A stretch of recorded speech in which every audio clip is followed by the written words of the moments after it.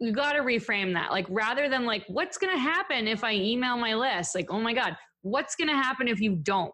That's actually a lot worse.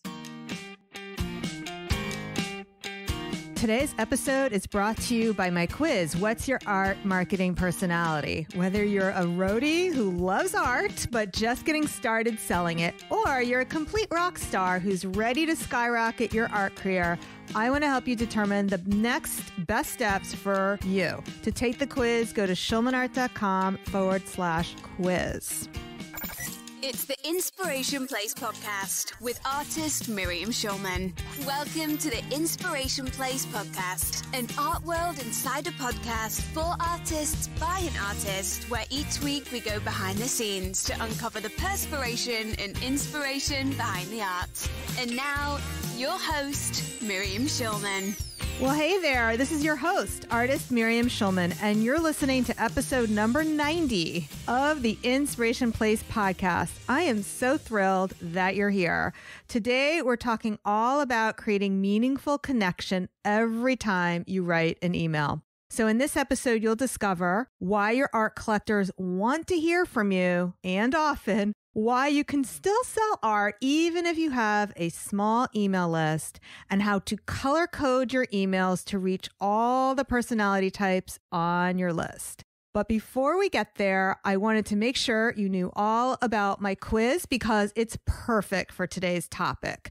Today, we're talking all about connecting with your art collectors through email, and the quiz will help you identify your next best steps. It only takes a few minutes and the results are highly personalized. To take the quiz, head on over to schulmanart.com/quiz. Today's guest is a master of email marketing and former copywriter for hire who specializes in fun to read, more addictive than Games of Thrones email copy. In a previous life, she was a music major and law school student. She found her way to the online space through blogging and social media. Please welcome to the Inspiration Place, Tarzan K. I never knew you were a music major. Oh, yeah. I've been a piano player since I was 3 years old. Get out. Yeah, that's when my parents put me in piano lessons. So that's what I went to university for, jazz piano. Oh my gosh, that's serious. Yeah, it was serious. I hustled my ass off and I practiced a lot. And I wasn't the best, which was interesting because when I was in high school, I was like the best. I was like the best singer and I played piano and I thought I was actually the best because I was the best in my little small town. Oh my God, I have the biggest ego. Probably no one else thought I was the best but me. No, your mom did. My mom did. Yeah, and she still does. Bless her. So then I go to university and I'm like, oh my God, I'm not the best anymore. Not only am I not the best at all, I also like don't really have the level of commitment that it takes to be successful. I didn't really have the drive. That's actually the thing. I thought the answer was to go to law school, of course. God, what punishment. I know, such punishment. So then I went to law school for 3 years and I was like, well, this blows. Nobody here is like me. They do not care about the things that I care about. This is misery. And so after 3 years, I was like so close to graduating and I was like, nope, I'm done now. And I left. Okay. Yeah. So I did get that right that you were a law student, but not. Yes. Right. Okay. 3 years. Yeah. And then I was like, okay, well, this isn't for me either. And then I got as far from law school as I could. I literally went to Australia. And that's when I started writing. Like I have known since I was born that I was going to be a writer. Like I have homework assignments from like grade 2 or 1 in my nostalgia pile that says like, when I grow up, I'm going to be a writer. And then I was introduced to this whole online world. Like, oh, okay, I could freelance. I could have like flexible hours and I could like maybe work from home. I was like, okay, I have a family now. I have to actually make money. And that's when I formally started my business as a copywriter. And then I specialized in email. And then I just made email my everything. I built my whole business on email. People who take my quiz who are into marketing their art. So far, since I put that quiz up, it's not as fun as your quiz. I'm going to have to redo my whole quiz. So I had over 1,000 people take this quiz so far. And so most of the people, they're not hobbyists who are taking the quiz. These are people who I'm targeting who know it's a boring quiz. Find out what your art marketing score is or whatever the heck it is. So people want to take it because it's not a sexy find your 80s personality. Almost 74% when they asked about their email list, 74% answered with no, they do not have a list. What would I send them? 74%. Yes. Okay. And only 3% have a list of 1,000 or more subscribers. So these are people who want to sell. And 74% says that they don't have a list, that they don't know what the point of it is. That's why I had Laura Belgray on, I had Amy Porterfield on, and now I have you on, because I need more people telling my listeners why they need email, why it's important. The thing I hear more than anything else, Tarzan, they don't want to bother people. Okay, so all of the email marketing that I do is permission-based, which means someone voluntarily agreed to join my email list. So what we are not talking about is like buying a list of email addresses and spamming people. That doesn't work. When people join your email list, they are actively saying, yes, I would like to hear from you. So when you collect these email addresses and then they don't hear from you, it sends the message that you are not consistent and you are not a serious business person. You got to reframe that. Like, rather than like, what's going to happen if I email my list? Like, oh my God, what's going to happen if you don't? That's actually a lot worse. So they do want to hear from you. And there are plenty of studies to show that people do want to get emails from their favorite brands at least once a week. Like, there's plenty of stats behind it. Let's examine like your own feelings about email marketing. Like, do you hate the emails in your inbox? Probably you don't hate all of them. Some of them you probably don't like. So take note of why you don't like those. And you're not going to send emails with the big flashing button at the top that says 10% off. And the other ones that you really do like, that you enjoy from week to week and get excited about when they land in your inbox, like, what's going on there? Maybe you could be that person. Maybe you could be that bright spot in someone else's inbox that they're like, oh my gosh, a new email from Miriam. I wonder what this is. I do want to back up to something that you said earlier, because this definitely resonated with my audience. So you said you felt you were the best in music. Okay. Well, here's the thing. I don't think if you ask my daughter, I don't think she would say she was the best. It was like she wanted to do it and she didn't care. Oh my gosh, good for her. She'll do so much better. She went to college. It's like she already knew she wasn't the best and she didn't care. She was just going to do it anyway. Maybe you felt that way about music. You had to be the best. But with the writing, you stepped into that without having any kind of imposter syndrome at all. You weren't like, well, I didn't go to school for writing. I didn't study this for 3 years. You were just going ahead full on with that, right? Well, I wouldn't say that I didn't struggle with that and I didn't think about that. And I did training, to make sure that I knew what I was doing. But I always knew that I could do it at least 100% better than the people that I was writing for. That's for certain. Yeah. And the work that I do is very niched. Like, it's not email for anyone. It's specifically for people who are selling services online or people who are selling courses and products. So I'm really niched and I'm an expert in this really niche thing. If I was trying to be an expert in all email for any type of business and all systems, like, that's very broad. I would feel like an imposter. So the niching down helped a lot. And also, I just want to say one more thing about being the best, because I'm going through like a major personal transformation right now because I realized that I thought being the best meant something. I thought that I would feel something when I was the person number one and made the most money. And I realized that that is like an old patriarchal belief that I bought into and is completely untrue. Like, it is an illusion of separateness to even think that someone is the best. What people really connect with in my emails is they are very human, including like, I make mistakes. I sent an email out this week to the wrong segment. So there's my greater email list. And then there's a very small segment of like 20 some people who are in my mastermind. And those emails are like extra private and have extra interesting behind the scenes details and stuff. I accidentally sent that email out to my entire list and it had sensitive stuff in it. Oops. Yeah, I know. Oops. But there's a couple of things I want to like interrupt so we can unpack why, because it's really relevant for my audience, that a lot of times they feel that they have to get everything perfect before they do anything. And that's what's holding a lot of the people back. You know, we have the people who are the 74% who don't even have an email list, right? But then there's the 25% who have it. And what they said to me was like, they have a list, but it's not much to talk about, or they have it and they're not really using it. They feel they have to be this, like they have to be the best and they have to send the best email and everything has to be perfect because their mother said so, you know, or whatever their story is, they're telling themselves things have to be. The response to that email when I messed up was like, I've never had so many email responses. Wow. And people were so grateful to see my humanity and that I also make mistakes. And it gave them permission to try things and make mistakes. Like, you will not be successful in business if you're walking around all day long trying to not make mistakes. You are going to make mistakes. You're going to make so many embarrassing mistakes and fall on your face so many times. Like, you just have to get up and keep going. That's what makes a successful business owner. 100%. The message here is you got to send it out even when it's not perfect. You can't worry about that. You can't worry about you being the best, whether it means being the best artist, being the best writer, or I bet you're a much better jazz musician than you probably. I was okay. I played with a lot of feeling, but I wasn't technically very good.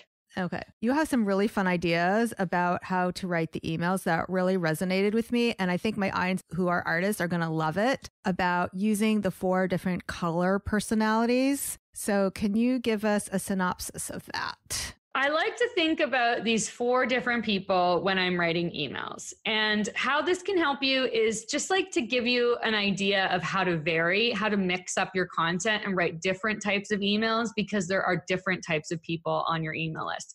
And what we often think is like, oh, everyone's like me. Like, if you don't like long emails, or if you don't like GIFs, or if you don't like certain things, like you just write that kind of email every time. But there are all different types of people on your email list. And I like the DISC system. You can use any personality-based system, but I like DISC. I don't know what that is. What is DISC? It's spelled DISC. It's like the 4 styles, and we'll talk about this. We'll talk about Harry Potter. The 4 styles are dominant, influencer, steadiness, and conscientious. This is like a nice framework for writing emails. So we can go through them. So the dominant style, we're going to think about these like houses in Harry Potter. Okay. So by the way, I'm rereading the entire Harry Potter series as my quarantine project. And I'm oh my gosh, almost that's done with beautiful. book 4. Yeah. Oh, that's so good. If you want to like take a break and listen to the audiobooks. No, I have done that already because I have. Oh, you've already done that. My kids are now in their 20s, but we used to listen every year. So now I decided that I would go back and revisit as a reader. Oh my gosh. I'm loving it. Love like that. such an escape from everything. Oh, that's so good. And then just watching the federal government deal with COVID, it's kind of like watching the Ministry of Magic deal with the return of Voldemort. You know, it's like the same sort of thing. It's very similar. Yes, totally. Okay, color types. Totally. Go ahead. Okay. Red. So color types. The red is a dominant style.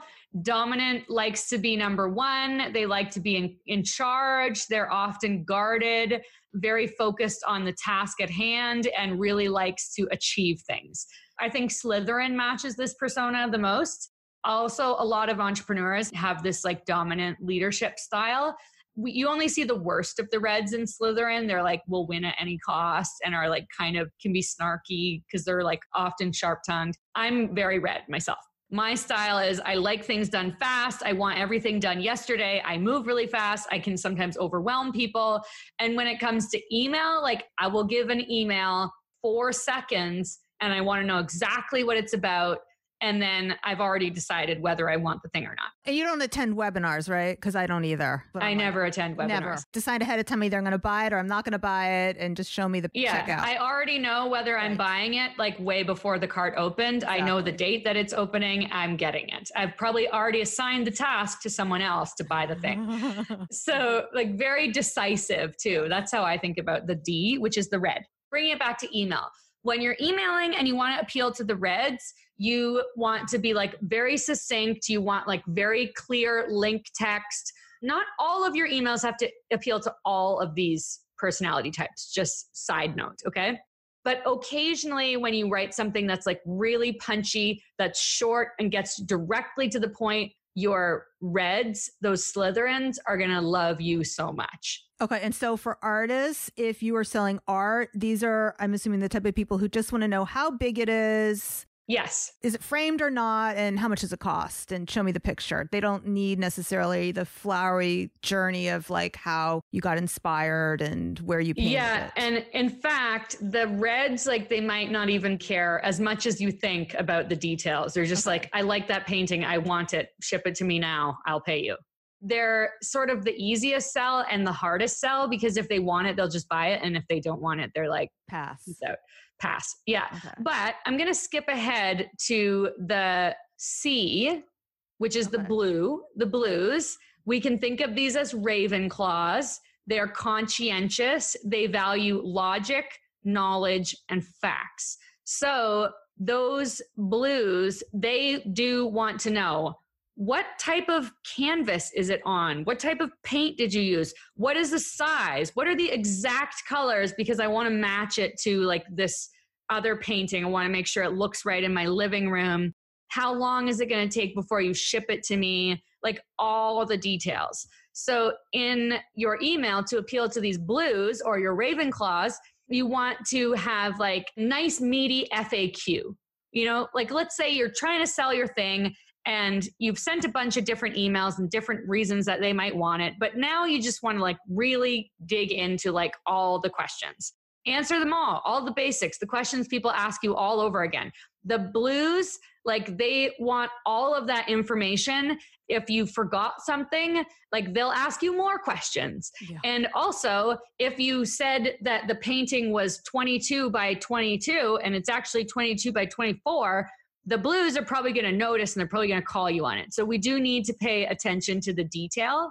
They're very detail oriented. I had to redo a painting once because something like that happened. It was more than 2 inches. I was off, but it's actually quite embarrassing. It was supposed to be 6 feet wide, and I ordered a canvas that was 60 inches, which is not 6 feet. It's 5 feet. I painted the whole thing. This is a very, it's several $1,000s, delivered it to New York City. And then I get a call, Miriam, this is not 6 feet. This is only 5 feet. So I had to paint it again. Oh my God. That peacock painting is hanging in my living room, the 5-foot one, because it's really hard to sell a painting like that. Oh my gosh. Yeah, whoa. Which actually establishes this theory that often you're probably like very red. Would you identify with the red? I think so. But now I'm like confused because I'm a Ravenclaw according to the Potter. I'm also Ravenclaw. So I actually feel like Pottermore is like sorting people based on different criteria. So, this is like a different way of looking at it. I think it's because I value intelligence is how I got sorted into Ravenclaw. That could very well be it. I don't think the sorting hat would agree. I think the sorting hat would have put me in Slytherin, and the rest of my family thinks that's where I belong. So I know. I think the sorting hat is probably like conscientious about putting people in Slytherin because it's a little bit of a negative connitation. Yeah. But I'll be in Slytherin with you. We'll be okay. We'll be there together. We'll do some good. We'll match that color is good for us. Okay, so we got the red, we got the blue. Let's go to the yellow. So let's say the yellow is Gryffindor. Influencers, very people-oriented, very fast-paced, motivated by the reputation, how they appear to others. The yellows are they're often the people that take the most convincing. Like if you ever, I send so many emails when I'm in a promotion, just dozens of emails. And the yellows are the ones that buy at the last possible minute. Takes them forever. They're not looking at stuff. They usually come in at the last minute. If you have a friend who is a fun person who's always late to the party, that's the yellows. They're very fun loving. So in emails, I try and tell stories that will make them laugh, use funny GIFs, make it entertaining for the yellows, and they will love you forever. If you want to get them to buy earlier, I recently had a promotion where if you bought on the first 2 days, you got to go on this really fun trip with me to Puerto Rico. Wait, I would have liked to do that. Go ahead. So at one of my students who she's bought lots of stuff from me before, and I know she's like super high yellow and always like sliding into home base at the last possible second. She was like up at 7 a.m. buying the thing the minute it opened because she was like, Puerto Rico, we're going to have so much fun. Like, I don't even know what you're selling. And I'm like, Puerto Rico. Who doesn't want to party in Puerto Rico? I've been like home for so long. I'm like, yes, almost anywhere sounds great. Yeah, exactly. Yeah. So the yellows, like, make it fun, like have a good time, make it silly. Like the yellows are people person. So, start conversations with them, like make them your friend because they're nice people to be friends with. All right. And I think you mean this, but I'm going to ask it anyway. So not every email has to appeal to all. No. Oh, okay. All right. No, you will like never get an email finished if you're trying to make it appeal to all four. All right. Yeah. This is like a way to like mix up your emails and think about like different types of ways you could email your list. So the last one is the greens. We'll call them Hufflepuff. Okay. Hardworking, humble, slower pace, also, but very people oriented. Like my experience of the greens are like, they're very deeply, very feeling, emotional people. Like they love like my deepest stories. Like when I get really into like my truth teller persona and I'm like, I'm being so brave and we're crying together. Like that's when they really connect. And I'm guessing the greens were the most responsive to your mistake email that you mentioned earlier. Is that right or no? Yeah, for sure. Okay. The greens would be so appreciative of that. Definitely. They'd be the most. Also, like greens in the DISC framework, S stands for steadiness. So even in that scenario, like doesn't feel very steady when you get an email that was meant for someone else revealing sensitive information. On the other hand, I can appeal to them by saying like, I really care about this. I made a mistake. I'm sorry. And please don't stop loving me. That's like goes straight to the heart. And I'm always trying to speak from the heart, specifically for the greens, because they're going to really respond to that. So in terms of connecting with them, like share your stories, like share your origin story. Like when something really deep happens, like share that. When something happens that's really meaningful, when you want to take a stance on something, like share that because those greens are going to be 100% behind you. Okay. This has been really helpful, Tarzan. So basically, what you, my listener, need to know is you can write talking about whether it's your painting or an art class. You can talk about your painting or art class in 4 different ways. So four chances to connect with everybody on your list. Did I get that right? Totally. And we'll just review them. So the red or D for dominant is like, just give me the information I already know that I wanted. Okay. The I for influencer, they're like very fun loving. These are the yellows, very fun loving. You need to ask them 5 times though before they actually will respond to you. They might show a lot of excitement and then suddenly disappear, but don't let them ghost you because they probably do want your thing. Just like keep them entertained, make it fun. The greens, S for steadiness. The greens, they are like those people oriented, like they want to hear your deep stories. They want to have deep connection. Go deep with them. They're going to love you for that. And then the blues, C for conscientious. They want the logic, the facts. They want the knowledge. They want the measurements. They want to know the delivery time. They want to know all those details. So make sure you give that to them. That's the blues. Okay, perfect. So 2 things that you should know. Tarzan does have a blog post about this that goes into detail. You can find that at tarzank.com/blog. I know it's on the menu. It says blog post and that's how I know it's there. But you should also make sure you grab her freebie, tarzank.com/email. Tarzan, can you tell us what they get if they sign up for that freebie? Oh yeah. If you go to tarzank.com/email, you will get a beautiful swipe file of 10 promo emails that you can make them your own. You can use them for yourself. I would also just recommend hanging out on my email list for a bit. There's lots of interesting freebies. You can get the freebie, but really like there's some really good stuff there. And the people on my email list really love my emails. Like they will change the way that you think about email. So if you feel like you need a shift around this, come and hang out and do email with Tarzan because I promise it's really fun in my world and exciting and going to inspire you to do it yourself. And she likes fantasy fiction, not just Harry Potter. Oh my gosh, I love, Aragon. I'm reading The Mists of Avalon right now. Not familiar, but that's part of that series. It's like about Camelot, Avalon, King Arthur. Oh, cool. Yeah. That's good. I'm very happy with Harry Potter because it calms me down because I know how it ends. I don't know what's happening right now in the world, but I know what's happening in Harry Potter. I don't have to worry about the character. Like, don't worry. He'll figure out Mad Eye Moody's the bad guy. That's where I am right now.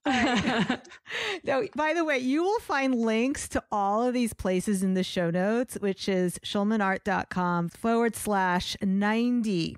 Okay, Tarzan, do you have any last words for my listeners before we call this podcast complete? I just want to invite you to be courageous because there's probably a lot of stories that you're telling yourself about why you can't send email and you don't even quite know what they are yet. People are going to unsubscribe. They won't like it. They'll get mad at me.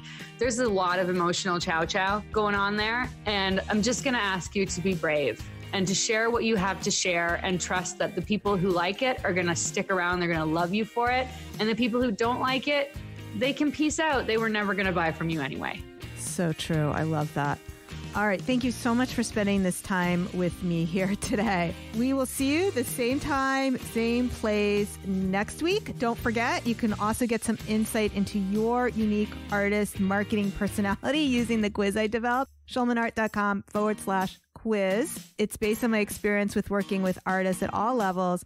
When you're done, you'll even get some inspired action steps you need to take to move your art career forward.